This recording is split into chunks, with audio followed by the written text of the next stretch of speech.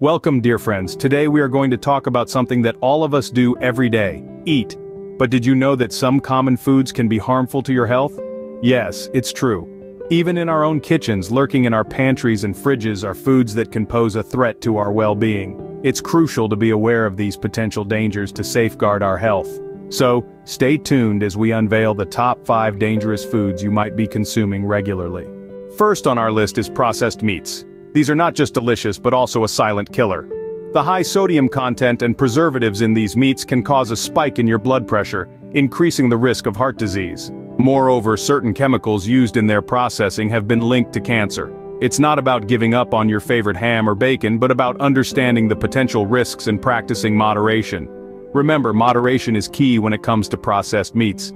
Next up, we have sugary drinks. These sweet temptations may quench your thirst, but they come with a hefty price. They're linked to obesity, a leading cause of heart disease. They can also cause tooth decay, damaging that beautiful smile of yours. And let's not forget the increased risk of type 2 diabetes. Health is wealth, so instead of reaching for a sugary drink, why not try water, tea, or a homemade smoothie? It's the small changes that help us live and thrive. Our third and fourth dangerous foods are white bread and fried foods. Let's talk about white bread first. It's a staple in many households, but it's surprisingly low in nutritional value.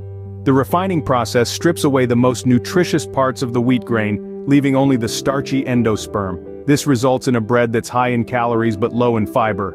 Worse yet, it can spike your blood sugar levels, setting you up for energy crashes and cravings later. Now, on to fried foods. They're delicious, sure, but they come with a heavy price. These foods are often high in trans fats, a type of fat that raises bad cholesterol levels while lowering good cholesterol. This double whammy can greatly increase your risk of heart disease. So what can you do? Consider swapping white bread for whole grain and fried foods for grilled or steamed options. With these simple changes, you're well on your way to live and thrive. Last but not least, we have diet sodas.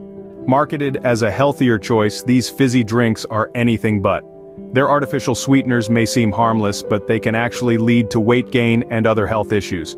So next time you're reaching for that can, think twice. Remember, the first step to a healthier life is awareness.